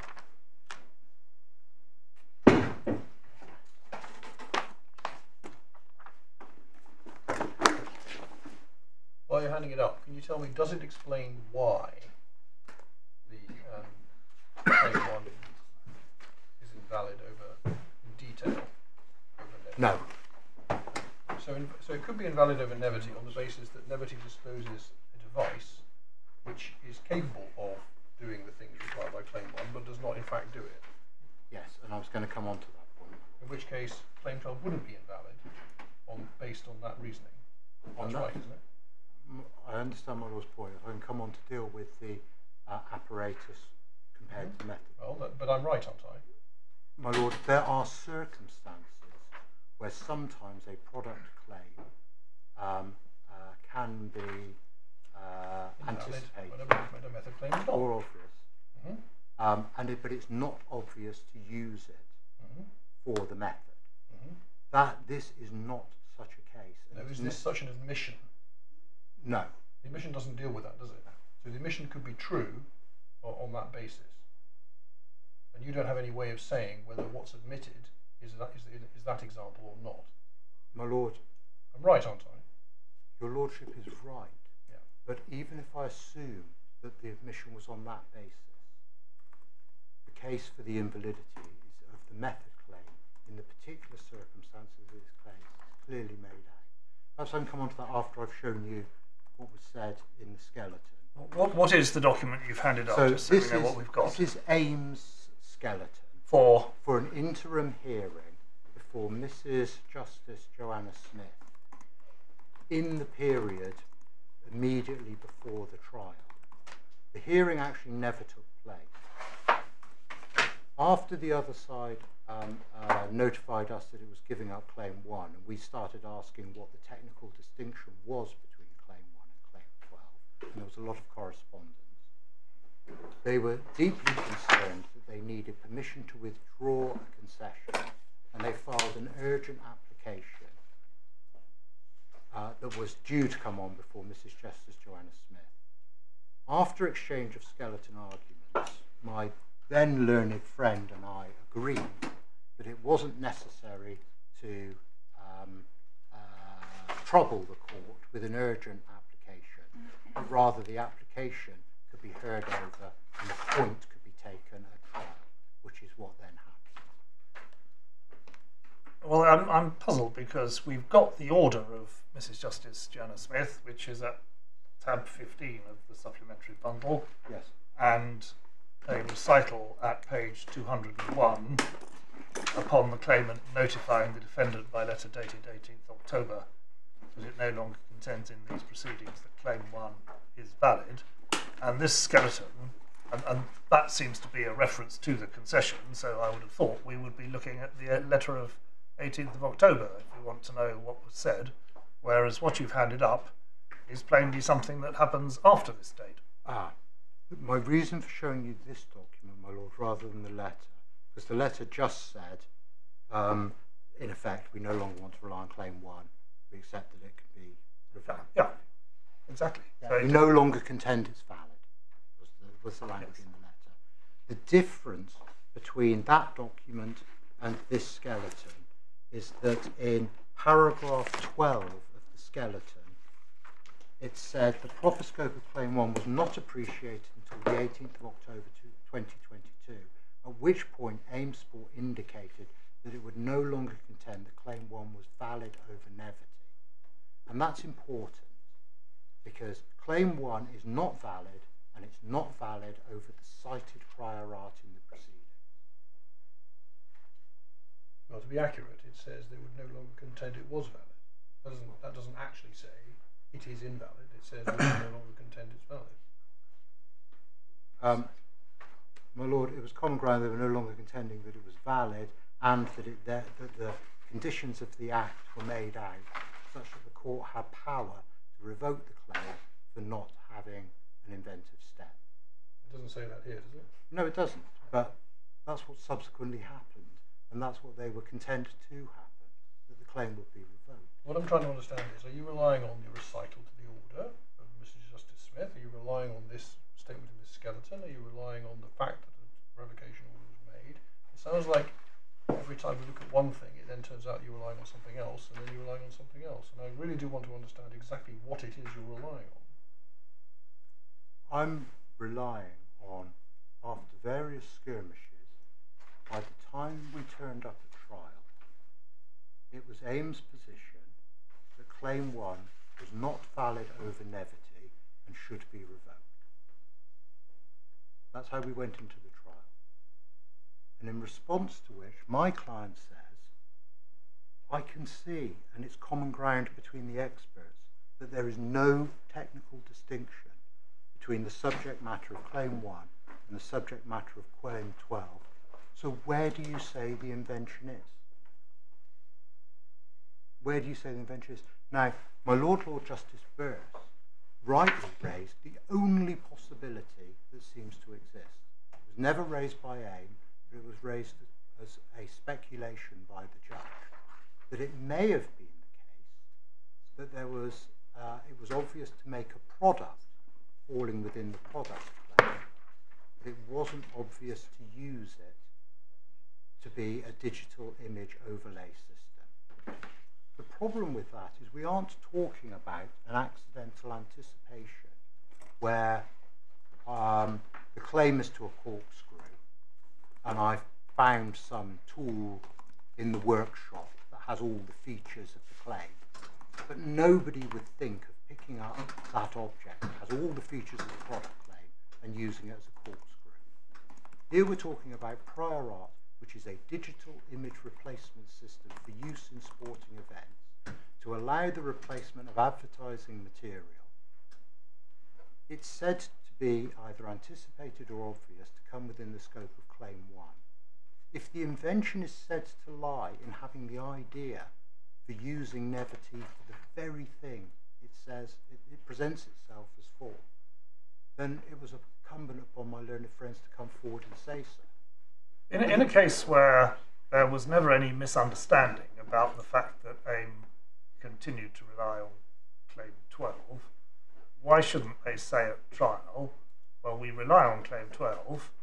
If there's no technical distinction between that and claim 1, maybe we were wrong to abandon claim 1, but anyway, we've done it and it's too late. But I don't see why that should affect continued right to rely on claim 12.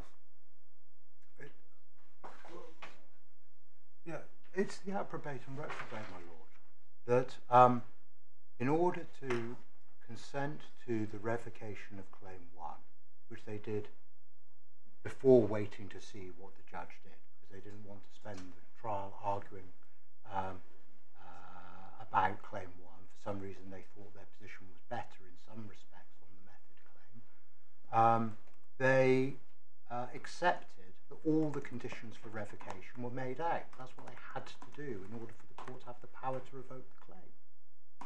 And it's at that point my clients are entitled to say, well, your admission is that nevity, the obvious development of nevity, brings you within the scope of claim 1. Why doesn't it bring you within the scope of claim 12? It's not a procedural matter where I can just admit anything I like. Under the Act, revocation can only take place if invalidity is established. So they admit invalidity, which is fine, but then one says, well, what's the consequence of admitting invalidity? Now, it's interesting, in the Promptu case, which is different because that is more wound up with concessions, in that case, Mr. Justice Mead was faced with a subsidiary claim. And the patentee gave up the claim 1 prior to the conclusion of the trial, prior to the start of the trial, and was relying on a subsidiary claim. I think it was claim 13. Gave up 1, gave up 11, wanted to rely on 13. And accepted that they would be revoked. At trial, when it came to closing arguments, the patentee tried to rely on the validating features in 1.11 as part of claim 13. And the judge quite rightly said, no, you've given up there being any inventive step in claim 1. In any inventive step in claim 11, you can only rely on the difference of the extra integer added by claim 13. That's a perfectly rational and a perfectly sensible decision. In this case, we say, okay then, you've given up claim 1. What's the difference between 1 and 12? And we're met with, there isn't one. Is there anything in paragraph 270 of the judgment which the judge got wrong?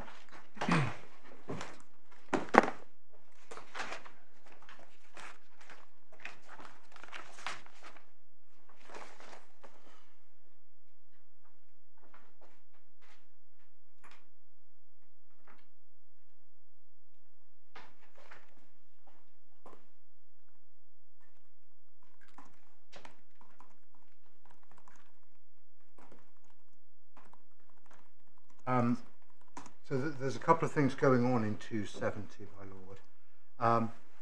The claim 13 point falls away because actually my learned friends weren't allowed to pull claim 13 back, and that was a concession point which depended upon understanding what the concession was as to when claim 13 fell and when it didn't. That's all fallen away. The issue is between claim 1 and claim 12, and as I say, the issue is unjustness doesn't arise. But as I say, I think this. Well, you say injustice doesn't arise, and you may be right about that. If your submission is correct, then you are right about that. But do you quarrel with the judge's conclusion that there would be unjustness or injustice? The problem is the whole of 270, my lord, is about whether or not... I know, but what's the answer to my question? Whether or not it's claim 13. I don't think the judge is saying here... I've asked it twice now. I'm sorry, my lord. Let me focus again. do you quarrel with the judge's conclusion that there would be injustice if your legal submission is correct? I do quarrel with it insofar as it relates to Claim 1 and Claim 12, because I say that firstly, it's a position whereby when a party makes admissions, they need to be very, very careful about what admissions they're making. Secondly, patents are about technical contribution, making a technical invention over the prior art. That's what the validity case is about. And having admitted that Claim 1 has no technical distinction over the prior art, and being unable to show any technical distinction between Claim 1 and Claim 12, it's irrational to assert Claim 12. What is the effect of the agreement recorded on page 201 of the supplemental bundle?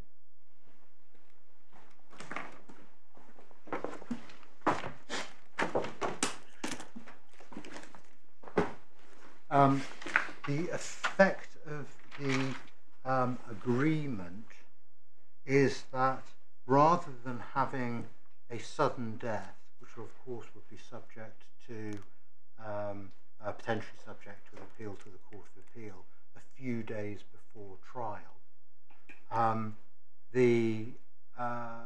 all opportunities would be open. We had a full trial on Claim 12, but that was done as a procedural agreement to ensure that they didn't lose their trial if it transpired that they were entitled to run Claim 12.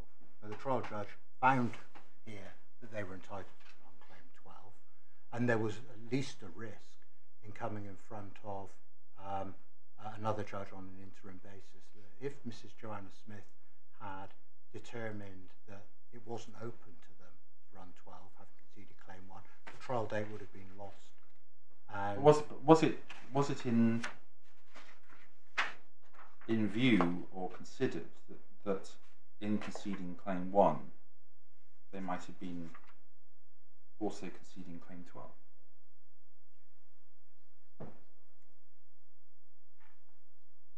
yeah, I think what my law's asking is that's part 2.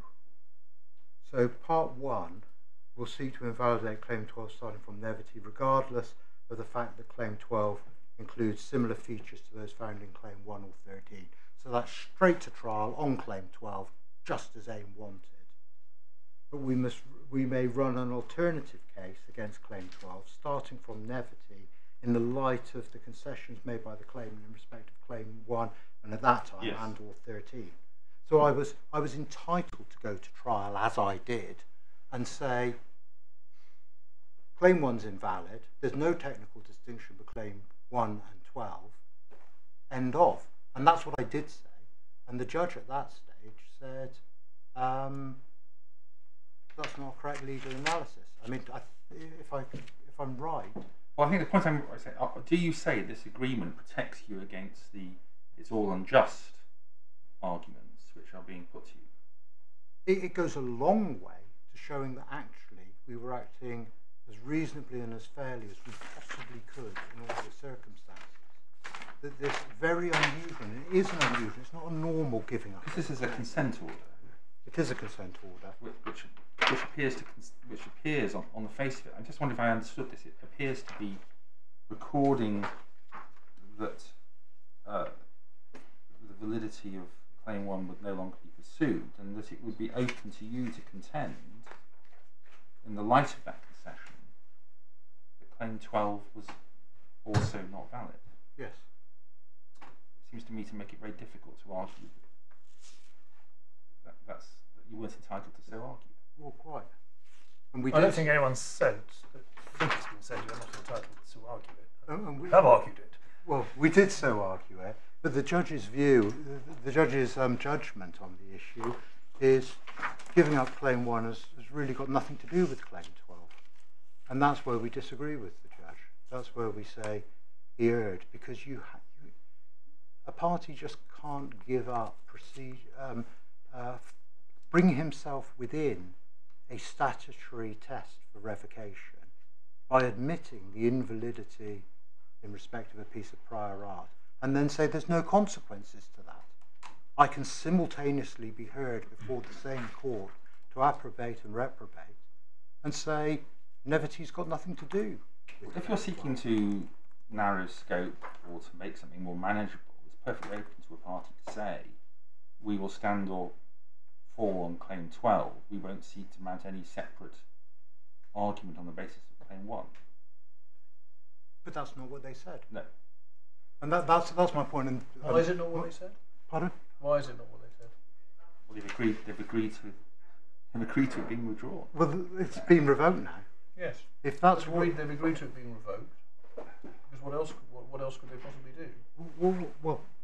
If my Lord If they'd said, look, we'll focus on claim 12, we're not interested in claim 1, you would have said, rightly, well, hang on a minute, what happens if you win on claim 12? What happens to claim 1?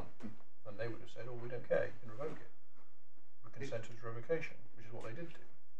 So, if my Lord, Lord Justice Phillips's point had been taken, we potentially would have gone to claim to trial on the basis that there was no concession as to direct concession as to the validity of claim 1.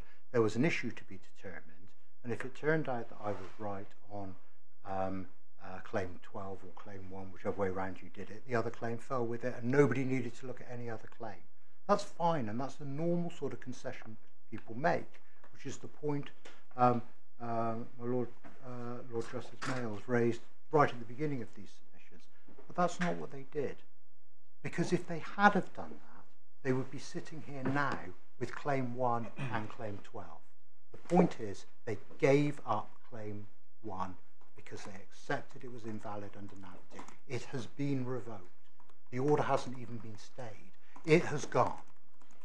And I say there are consequences of that. If you make an admission... I know you do, but you're saying it on the basis that the court had no jurisdiction to make that order other than the consent of the party. And I don't agree with you about that, Mr. Nicholson, just to be clear. Well, I'm saying the party could... Section 74 of the Act says the only proceedings at which the validity of a patent leading to revocation can be put in issue are certain... Yes, and these are those proceedings, and therefore the validity of the patent can be put in issue. Exactly. So what's 74 got to do with this? Because the grounds upon which a patent can be revoked... Which is not 74, it's 72. Which is 72. Yes. Requires the court to be satisfied that the grounds are made out. You better show me 72, because I don't recall reading those words. Is it in the bundle? It should be, but it's not. Just to be clear, from memory, 72 certainly sets out the grounds of revocation. That bit I follow. But you seem to be suggesting in your submission that somehow 72 precludes the court from revoking a patent by consent and requires it to form some view and be satisfied of something, which I find very hard to believe. Right, I must have been exercising jurisdiction I didn't have quite often with the patents court. The Section 72 sets out in permissive terms power to revoke patents on application. My reading of Section 72, where I can say I'm at odds with my Lord Justice Pearce, is that this is the statutory power to by which a state monopoly granted under the Act can be revoked. And the end of the Section 72(1) says, subject to the following provisions of this Act, the Court or the Comptroller may, by order, revoke a patent for an invention on the application of any person, including the proprietor of the patent, on, then come the important words, but only on any of the following grounds. That is to say, and the one that really matters here is that the invention is not a patentable invention under 72(1)(a). If you go back to not patentable invention is, as my Lord Justice Pearce knows, is defined in Section 1 of the Act, which provides for not new, not inventive steps. And given that the express power given to the court is on and only on those grounds, even when the patentee applies, the proprietor of the patentee, of the patent applies, I do say the court's power is limited to only revoking it if it is satisfied the patent is invalid. I'll put to you, Mr. Nicholson, that the words only on, what they do is they make that list of grounds a closed list. Yes. That's what it's for. Yes. And that's why this is the closed list. There isn't, an F in this subsection. I'm sorry, I know some of my laws don't have it. There isn't an F because the patentee just is happy for it to be revoked. So I think we found it, in fact. Sorry, say again? I think we have now found it. We have it. Oh, I'm grateful, my lord. So, because it's on these grounds and only on these grounds, when my learned friend said we wanted their patent revoked and clarified to us and to the court that it was because it was invalid over naivety, that was the exercise of Mr. Justice Mead under section 72(1)(a), because he was satisfied that the admission being made by AIM was that Claim 1 was not a patentable invention. And I say you can't admit because you want to that this isn't a patentable invention and not expect the other side to say, well, why is Claim 12 a patentable invention? What's the nature of the judgment that you're saying you're entitled to on Claim 12 on this basis? Revocation of admissions or what? Revocation of Claim 12. I know you want revocation. Yeah. On what basis? It feels to me like it's a judgment on admissions, not a judgment on the merits. It would, I don't know. You tell me. It would be revocation as a consequence of admissions. Where does that fall in section 72? Because the admission that's given is that the subject matter of the claim isn't a patentable invention, which brings you straight between 72(1)(a). That's the admission that they've made, you see, my lord. They've made the admission that those integers of the claim laid out, that description, whatever it means, isn't a patentable invention. That means they accept that Claim 1 should be revoked. But I say they're the same words in Claim 12. If the relevant admission you're making is there's no invention lies here, then you can't be heard to say, well, there's an invention when it arises in Claim 12, but there's not an invention when it arises in Claim 1. They're mutually... It is odd though, isn't it? Because the result of the trial, which by virtue of the agreement in the order you agreed would determine the merits as well as the admissions argument, the result of the trial is that the judge has determined that Claim 12 is a patentable invention. Yes. So, and if we agree with that on its merits, it is a bit hard to see where the admissions argument fits into section 72. It does become very difficult, and it's often the way when procedurally, for procedural convenience, one carries on, notwithstanding the contention that you're not entitled to argue the point. I shouldn't be in any worse position because a pragmatic view was taken that we won't insist upon the determination of this issue at first instance. And if either side are unsatisfied with the result, appeal to this court, maybe even court beyond, in order to resolve what happens when you make admissions on effectively identical subject, technical subject matter. My client said, look, we're all ready for a trial, we're all prepared for a trial, we're happy for the trial to go ahead on the two bases set out. One, you're right, one, I'm right. That shouldn't prejudice my learned friends, and it shouldn't prejudice me. That is a pragmatic approach to the situation. But it shouldn't deny my clients the right to say, but in the light of this admission, that this technical subject matter isn't patentable, what do you say about claim 12? Right. And it is a technical point, but I say it's a point that only arises very, very rarely. Normally, parties are more careful with how they make their concessions. Normally, the claims aren't quite as identical as they are in this case.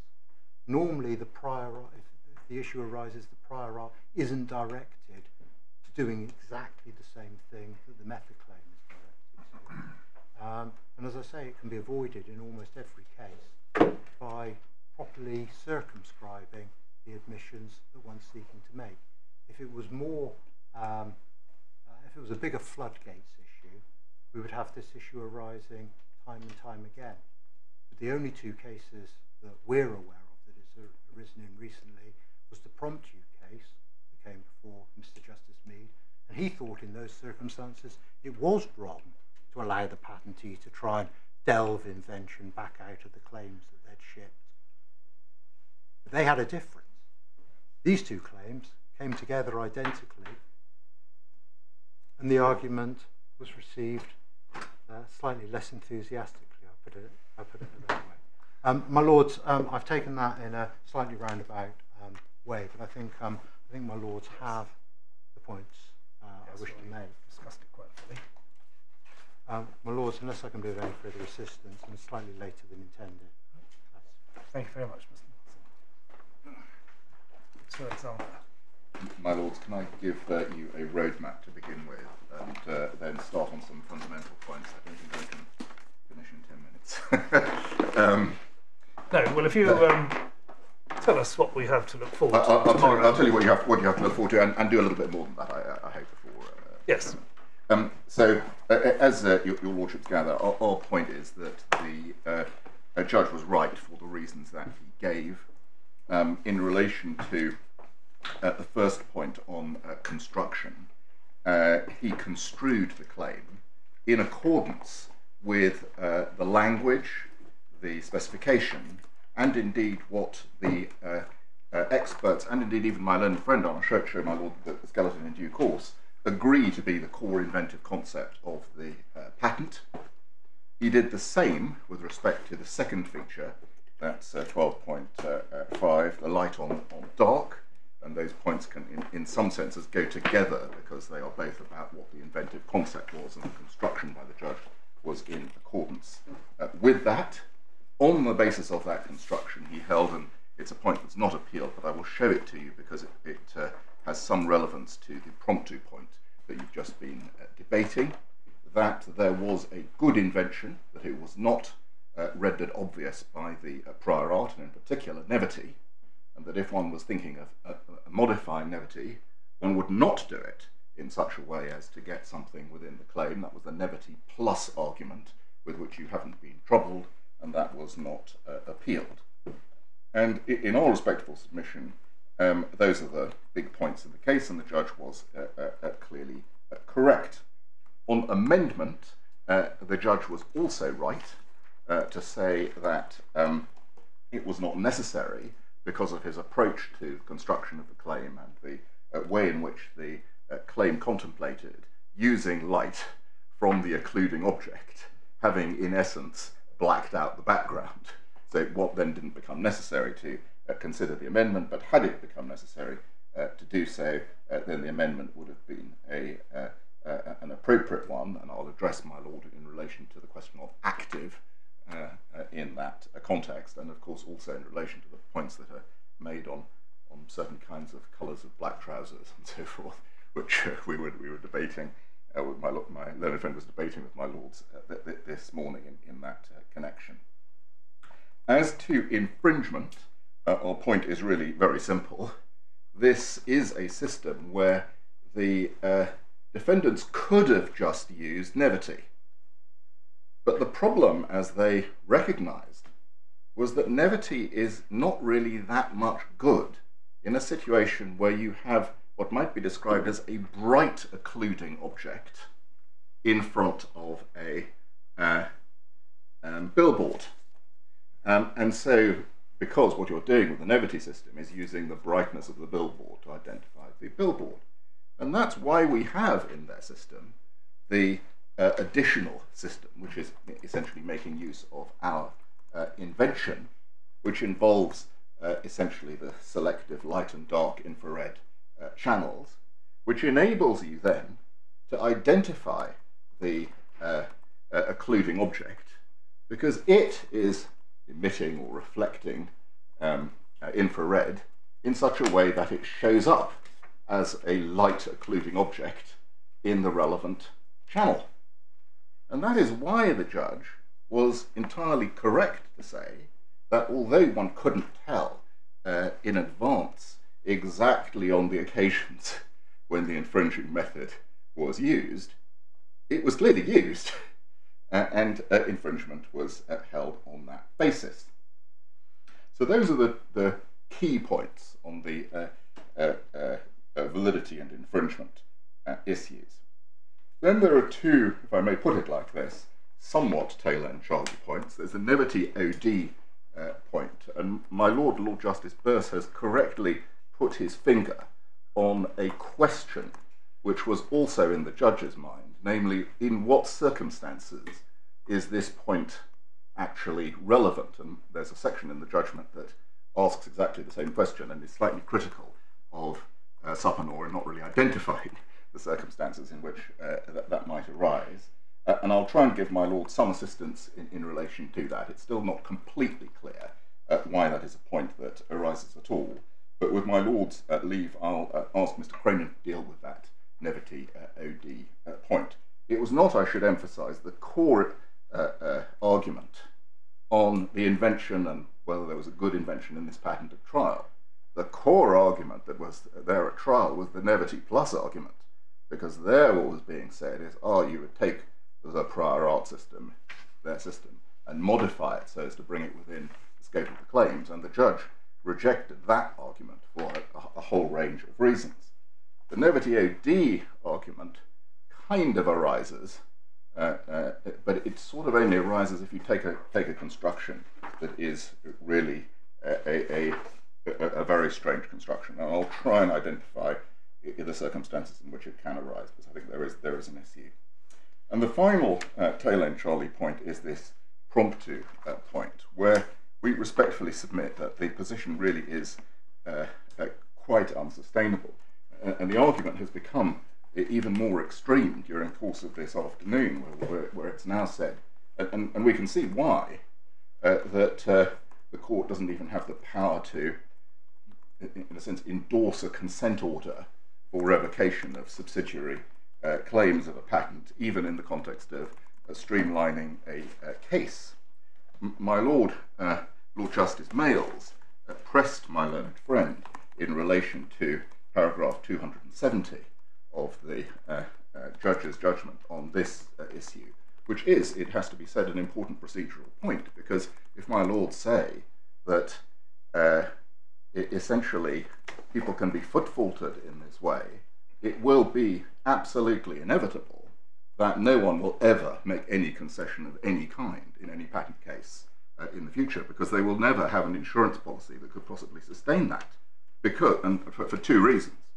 One is that they might, on my learned friend's case, be held to be wrong in the particular approach that they took to, let's say, the effect of Claim 39, as it turns out on some construction at trial on Claim 1 or the reverse.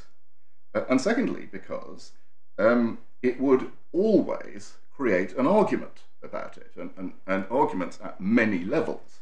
So the first argument would be, well, what was actually said in the correspondence? And my lord has seen a taste of this, where there are, in this case, multiple documents, including correspondence, consent orders, recitals to consent orders, agreements in consent orders, the effect of which is disputed.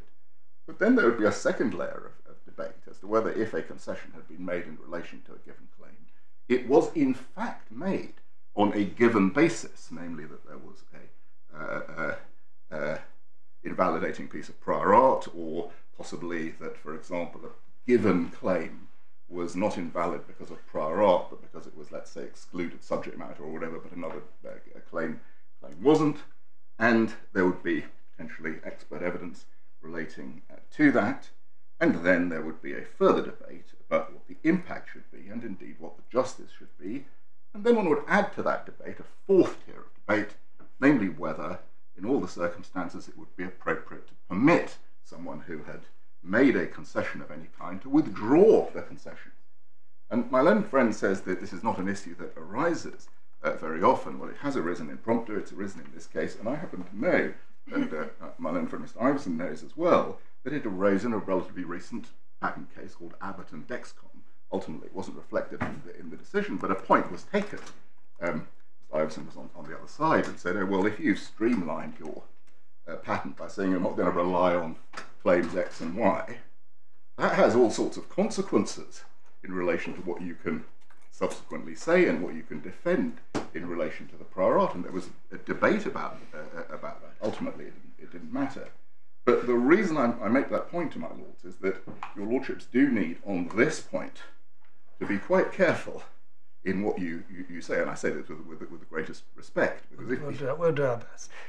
That was perhaps an impertinent observation, but no, I understand what you're saying about the possible implications. What is said is I think that's clear. And so my Lord Justice Mayles, of course, asked my learned friend, do you accept paragraph 270? And ultimately, I think it was accepted. It might be said that there are similar questions which one might ask as to whether paragraph 271 should also be accepted, because Mr. Justice Mead there recognised that it would be unfortunate to discourage patentees in this sort of situation for making sensible admissions about claims other than the main ones for fear of unforeseen consequences. And the issue really here is unforeseen consequences, and I've laid out the 4 layers of potential unforeseen consequences that arise.